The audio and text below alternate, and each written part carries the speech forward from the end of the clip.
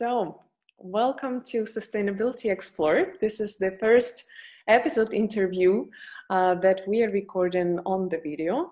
As you know, every week I'm inviting one professional in the field of sustainability across any industry to shed some light on the questions that bother me, that bug me. This week it's fashion, and my guest today is Claudia Szerakowski, who has the very interesting position name, Circular Fashion Consultant. And you are now working with the Eco-Intelligent Growth Yes. in Barcelona, Spain. Claudia, Yes. First of all, introduce yourself a little bit more. I checked your LinkedIn profile. You have a very interesting career path. Please tell us where you have started and how did you get where you are now? Yeah. Okay. So, big question. So I started. So I'm Polish, but I was born and raised in the States, and I was studying there and during high school and growing up. And I heard first about like the scarcity of materials, like oil, when I was 13. I remember in middle school, and that got me like investigating what's happening. And then I read about all of these issues on the planet, like the ozone and climate change and waste. And I was like, why is nobody telling us this? And why is nobody doing anything? So I was very young. I was about 13, 14 when I started getting very active. First as a teenage environmental activist. So I started my high school's environmental club to raise awareness and to start projects there, recycling and planting trees. And then when it came time for college, for university, I said, okay, what can I do with environmental? And I just plugged it in. What are my options? And there was environmental scientists and environmental engineering. And I said, I think environmental engineering is the hardest, so I'll do that one. And so I studied that for my bachelor's. Yeah, it was kind of a spontaneous decision for something that was so difficult. But I'm really happy that I did that because it really set a strong foundation of problem solving, which I think sustainability is such a big problem. And it helped me kind of gather those skills. So then I was working for an aerospace company for a while in my home state in Connecticut. And it was super interesting, but I was reading all these articles about what's happening in Europe and all these new concepts and innovations. And I was like, I want to do that. And so I decided to do my master's at TU Delft in Holland. And I studied industrial ecology. So this is thinking in systems and really trying to get our industrial system more like the biological system. So in the natural world, there's no such thing as waste. There's no toxic materials. These are all man-made things, or concepts. So I really wanted to kind of get a bigger view of how to apply these concepts to business. And I also started seeing some things. So I noticed that fashion was one of the most polluting, one of the biggest issues when it comes to waste. That's always kind of been my avenue. I'm not sure why, but I saw it was built environment and fashion. And then I thought, well, built environment, it seems like people are doing a lot of things. It seems kind of under control. And it seems like the fashion world is really needing some creativity or some changes. And it's so complex as well. So I actually started a startup. I had the idea in the States, it's very common now, rent the runway of clothing rental. And I saw this was not happening in Europe. So I was like, okay, I'm going to start one. And it was a little idealistic because we were just students. We were like a group of 3 students and we were doing this. And the idea was so huge. And that was the Cure clothing, right? Cure. Exactly. So the idea was an online clothing library. So there's a physical clothing library in Amsterdam called Lena, but we wanted to do it online. So it was a little bit more scalable and perhaps with everyday clothing or subscription basis. We had so many ideas, but putting it into practice, we found it was quite difficult. But I'm really happy I learned a lot about entrepreneurship. And then also in my studies, I focused a lot on like strategy and change management, applying that to sustainability and to organizations who are trying to become more sustainable. I did my thesis with IKEA about this, helping them create their circular economy strategy based on what would that look like for the customer. So we used a methodology called backcasting, which was very cool. And we're actually using it today in the company where I am now. So when Cure didn't work out and I finished my master's, I ended up in Barcelona, and I met my workmates at Eco Intelligent Growth 1 week after I arrived, and started working with them. And it's been really a cool journey understanding. So we work a lot with cradle to cradle line of thinking, so a lot with the certification. And this has allowed me to really go into the nitty gritty, the details of what's happening in fashion, what does this mean, and really get a clear idea of the challenges that are happening in fashion today. Mm-hmm. One of my previous guests, Lincoln Blevins, from the episode called "Every Job is a Sustainability Job," he mentioned that how to be a sustainability officer. It's not just what is stated on your CV or on your LinkedIn profile. You go into the most polluting industry and you slowly integrate sustainability concepts in that industry. And that's exactly what you're talking about.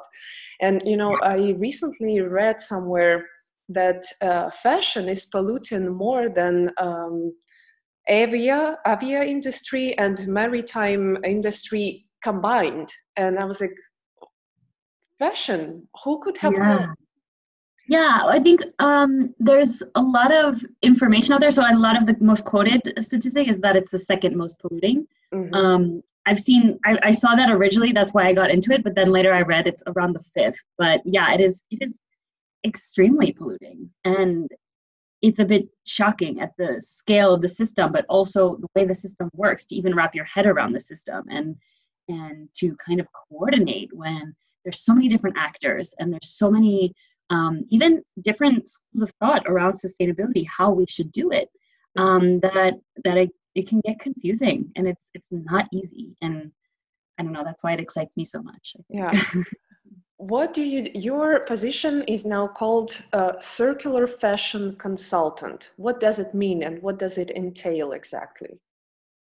So we help brands and manufacturers in the fashion world to look at their product and their company and see what can they do to be more circular, what can they do to be more sustainable. We have outlined a vision of what the ideal factory would be like. So, every factory would know all of the chemistry that they're using, so all the chemicals, and have it optimized so that it's safe and healthy for people and the workers and for the products, that they're designing for circularity, that they're helping to, make this system happen, because it really is a system change to get everybody on board. We're also talking about renewable energy, or at least carbon. Like, instead of saying, let's reduce our greenhouse gas emissions, let's absorb more carbon than we're emitting. And using a factory in order to do that. That's something that we've outlined as well. And why can't, factories, clean more water? So the water that's coming out of the factory is cleaner than any water that's coming in. Mm-hmm. I mean, in my opinion, there's never good or evil. Like, the fashion industry isn't good or evil. Just like anything, like the internet or any tool, like a hammer, it can be used for good or evil. So let's start using it for good. So we really are trying to switch the conversation and the paradigm, how we talk about fashion, and changing the conversation to see it as a way to do more good rather than just less bad. Doing more good, does it mean that technology becomes more expensive? That's a valid argument for most of the industries. Like, okay, we're gonna change our processes and our operations, but then can it be that it will cost us more? So it depends, because initially, yes, if you talk about it on a financial level, but then we aren't taking in a lot of costs that are non-financial. So, for example, so you have the idea of externalities. So, you know, when we have a product, we have a $5 t-shirt, you know, that's how much it costs to make and to for all the raw materials. There's a lot into it, but it doesn't take into account, you know, the people, their health.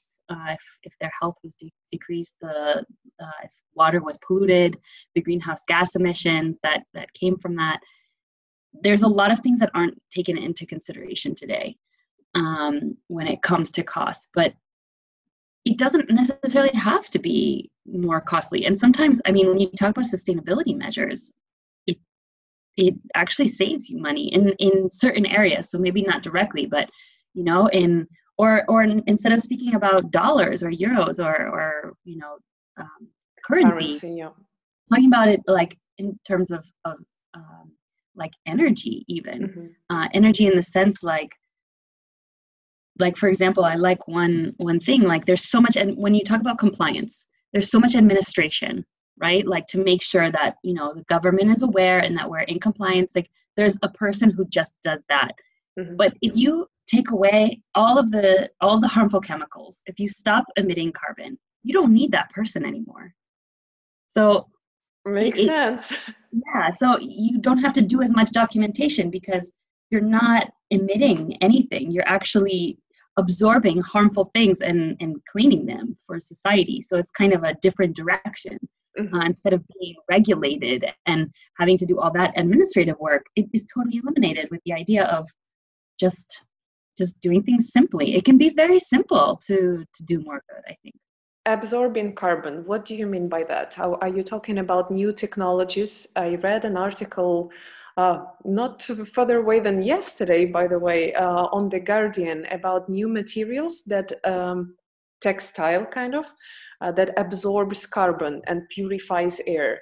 Is it what you mean, the innovation in fashion? That can be one avenue for sure, but it's also not necessary. I mean, if you think about a cotton plant, it's absorbing carbon. So thinking about products as carbon banks and buildings as carbon banks, or I mean, the biggest one is soil. So for example, my favorite one is the idea of regenerative farming. So our soil can really absorb a lot of the carbon because carbon isn't necessarily bad. I say carbon, but I mean all greenhouse gas emissions. You know, carbon is not necessarily a bad thing, like fashion or the, you know, the internet or money. We need carbon to survive. So the problem is that it's in the wrong place. So if we can take it from the air and put it back into the soil, that's the direction where we need to go. And actually, we don't think about what's fashion's role in this. So, you know, I think 40% of the fiber that we use are cotton. And if it's organic cotton, I'm pretty sure that it's the same as regenerative. So they use practices that allow the soil to rest.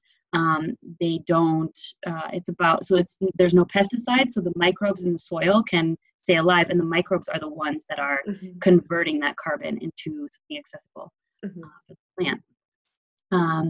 So it's very interesting. Also animals, wool, you know, leather.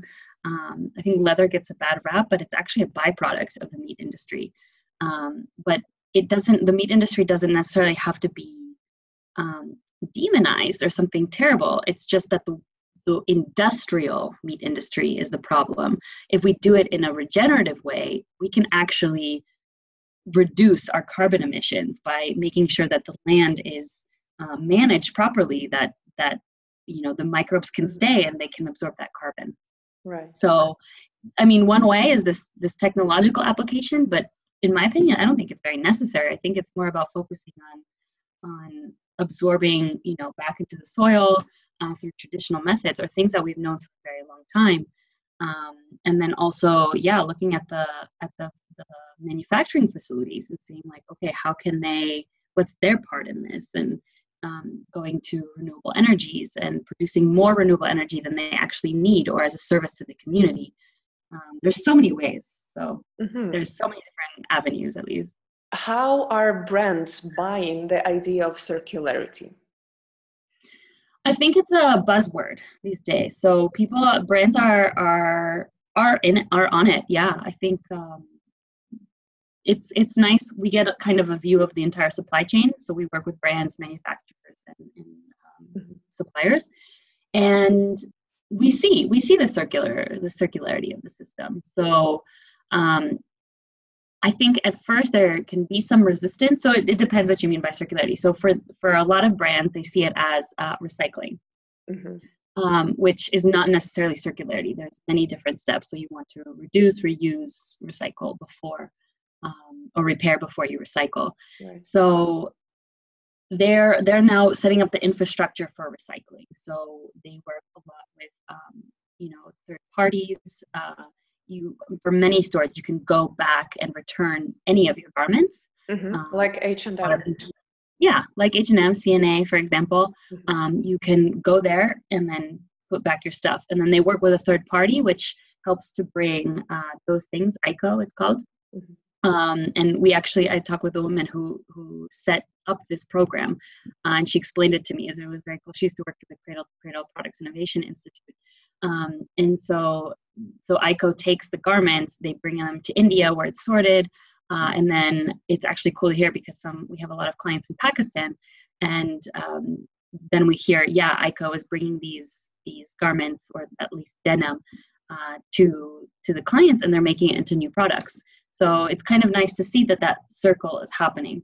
The efficiency of it is another thing. So we need to start increasing the efficiency. I think the companies are now 8 to 15% circular when you're talking about recycling.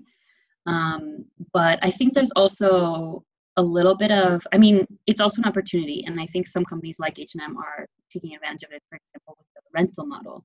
I'm a big fan of the rental model, but I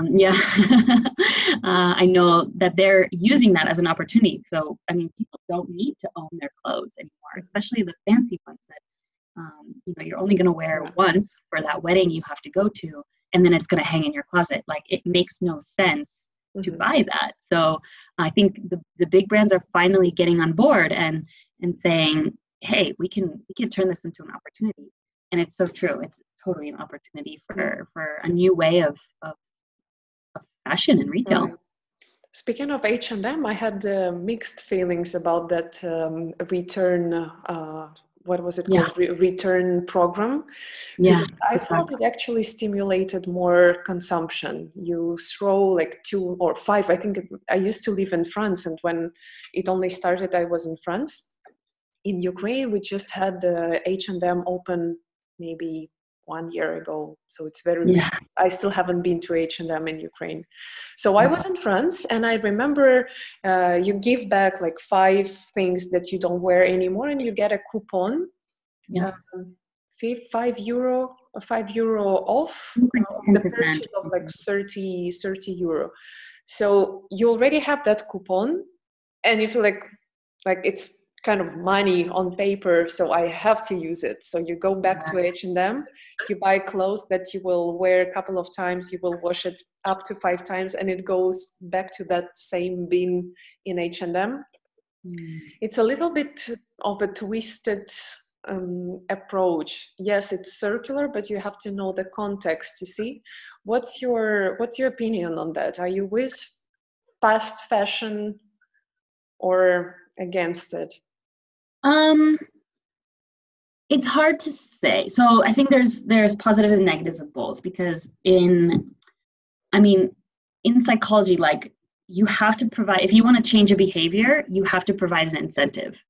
So how I see it is that there's kind of steps, right? Like, we can't go from 0 to circular. Like, we can't go from linear to circular in one night. So what I think that this particular example served was to get people to become aware that it's possible to bring your stuff to the store and to start this infrastructure. This circular system that I explained with ICO, it's not perfect either, but it's a start, and that's what we really need. And I think it's a good way to motivate people, but over time, I think that could be phased out. I think it's true that it is incentivizing. I think if you think about it in another way, it's true. Like, H&M, like, it's also, there's some responsibility on the consumer. So you can choose to purchase a product that you're going to wear many, many times for many years. I have products that are H&M, I bought maybe secondhand even ages ago, but I've worn them like maybe 50 times per year. They're my basics and I love them, and they're good quality. They're lasting a long time. I have one of such things. It's ridiculous. Yeah. It's from H&M. It's 5 years old. I'm still wearing it everywhere. Yeah, exactly. So it can be good quality as well. You just have to choose correctly, and also tell H&M that, give them feedback that these products are the good ones.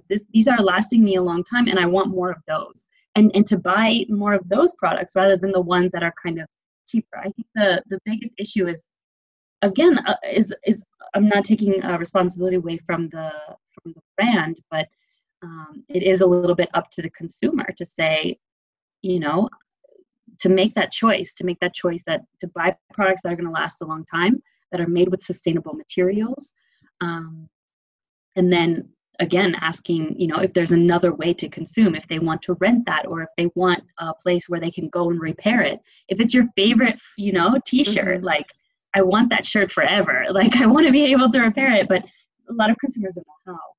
So it's tricky. It's a tricky question. I think there's kind of both sides.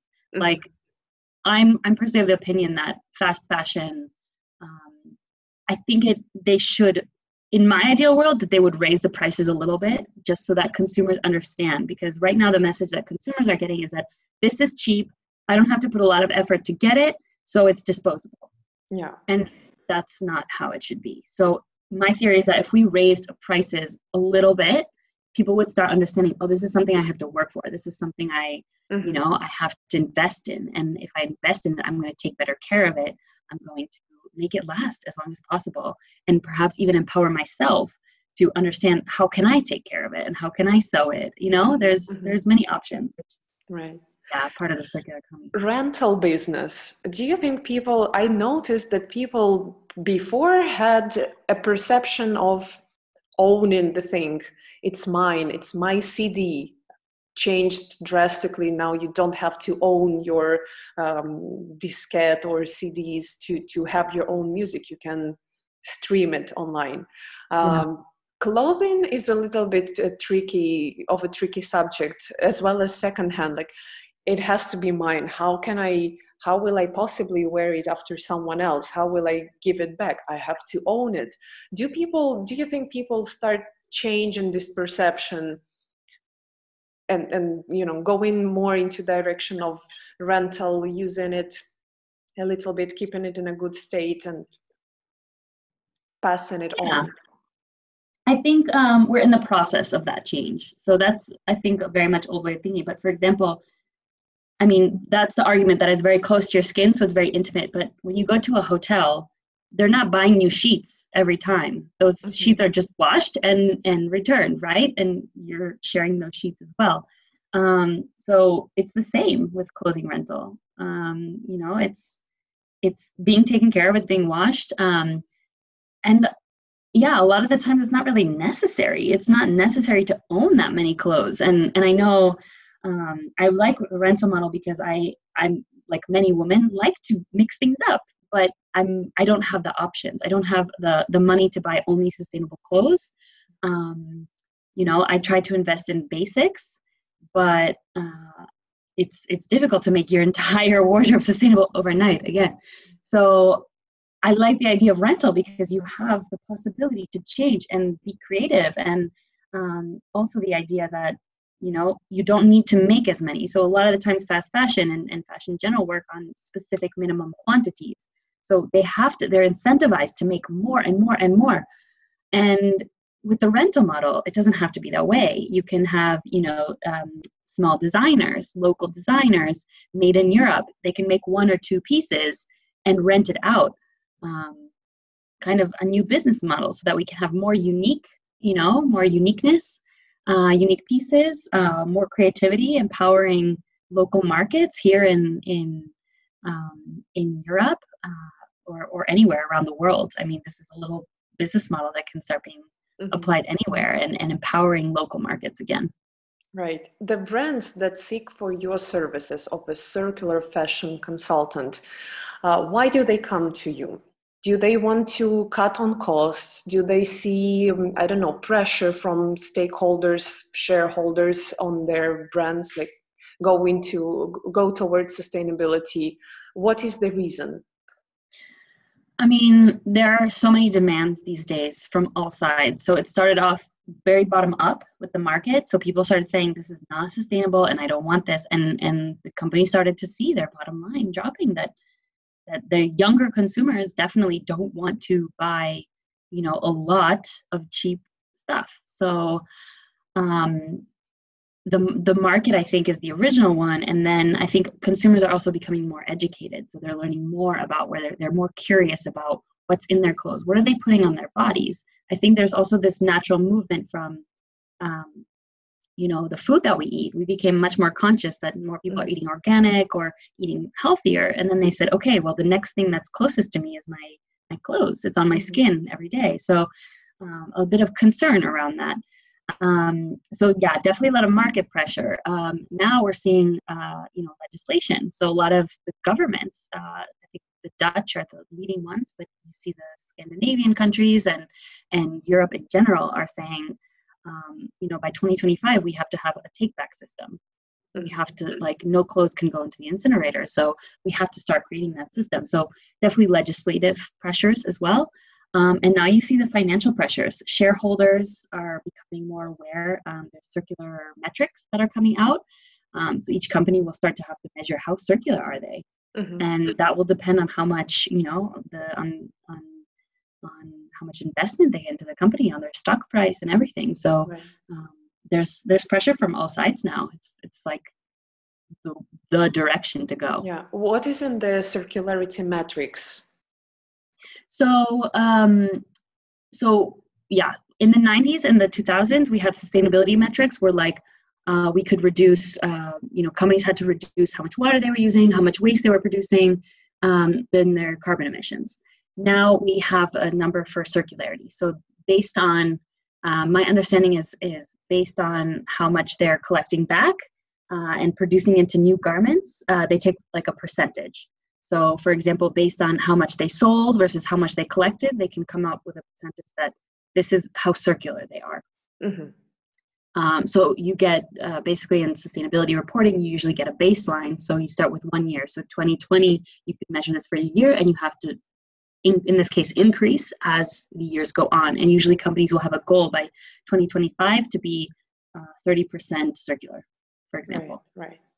And on a more individual level, as a consumer, I'm very concerned about where my food is coming from. I'm trying to buy local, eat local. As for the clothing, I really have no idea. Where do I, as an individual, as a consumer, go in the first place to check where my clothes are coming from? And what shall I look at? The type of the material or the quantity of clothes that I'm buying? What are my go-to resources? Great question. So I would say there's a bit of a hierarchy. So the most sustainable clothing is the stuff that you already have. So this t-shirt that you have from H&M, like, make it last as long as possible. You know, learn to repair if you can. And then swapping, perhaps, swapping or reselling. Maybe not a t-shirt in this case, but if it's a dress, for example, you know, talking with your friends, getting into your community, working with secondhand shops to make sure that somebody else locally can make use of that garment. There's a lot of clothing swaps these days, so it's just a matter of looking. So that, and then perhaps exploring rental just for certain items. And then if you have to, I mean, invest in really good quality, long-lasting garments. So when it comes to those products, what I normally look at is what is the product made out of. So for example, this t-shirt is 98% tencel, which I find it to be one of the most sustainable fibers that we have data on now. So I think from the last information I saw, it was hemp and linen, because these are can be grown locally and require very little water, very little pesticides. And there's a lot of hemp and linen coming into, like, blends that are coming into the market these days. So definitely take an eye out for that. Organic cotton, it's not only able to be recycled, but it's also very safe and very healthy. And like I said, the regenerative aspect. And then, these other fibers like tencel. There's some new fibers that are coming out that are quite cool. I was on a panel in London 2 weeks ago, and banana fiber is something. Pineapple leather. There's so many things that are coming out. They're not scalable yet, and I haven't seen any LCAs or any studies that say that they are definitely more sustainable. But I would say that my top three choices are these hemp/linen, organic cotton, and tencel or lyocell is the brand name. So looking out for these products. Keeping the clothes for too long or long enough is a little bit boring. With the garments is a tricky question. Like my mind understands that I have to keep it and use it as much as I can, yet I don't want to be boring. I know. I think there's certain products. So I try to think about in different kinds of products. So, I mean, for like a fancy dress, like you kind of want to change it every single time. So that's kind of where rental plays better. Exactly. For purchasing things like basics. So like, a t-shirt or underwear or, jeans are pretty basic. You can definitely buy those sustainably now and try to make them last as long as possible, and then add different accessories that you find at clothing swaps or secondhand stores and try to make it fun that way. That's a little bit about how I try to do it. Right. Trying to mix things up and having fun, but still kind of investing in quality pieces. What do you think is the future of sustainable fashion? A little bit what I've explained so far is really having the consumer take responsibility and think about their consumer behaviors and trying to think about it this way where, they're getting more curious about what they wear. They're finding different options, local options. They're asking their retailers, they're asking the brands, they're asking manufacturer, what's in my clothes? Who made my clothes? Getting curious. So really asking, whenever you ask a question, I think it, especially in the retail supply chain, like it stimulates a bunch of other questions. So it's a lot of behind the scenes work, but I've seen it for myself where, somebody will ask a manufacturer a question and then they'll come back and they'll ask this and it's like this whole chain where we're becoming more conscious the more questions we ask. So really just asking more questions. I would love to see the industry kind of following these approaches that I mentioned earlier where, we have radical transparency about the chemicals that we're using. We don't know the chemicals that are in our clothes, but a lot of them can be toxic. And why would we want to use those? Why would we want to circulate toxic materials? That we stop creating so much waste, that we're designing materials and fabrics that are easy to recycle and are contributing to a circular system. And perhaps, as I mentioned earlier, reducing the carbon that's going into the air, actually using it as a tool as serving as a carbon sink or cleaning more water or making sure that all animals are treated fairly, that all humans are treated fairly in the system. That's my vision. That's what I would like to see for sustainable fashion. As we are approaching the end of the interview, one last question. One advice for the listeners of Sustainability Explored. Ask questions. I agree. Ask questions. Ask questions. Educate yourself. There's so many resources. We work a lot with Cradle to Cradle certification. And there needs to be a lot more consumer awareness about this. It's an amazing certification. We cover these 5 different categories, what I was explaining, and trying to understand more. Where do your clothes come from, and making more of these conscious choices. Thank you very much, Claudia. Have a great day and rest of the week and life.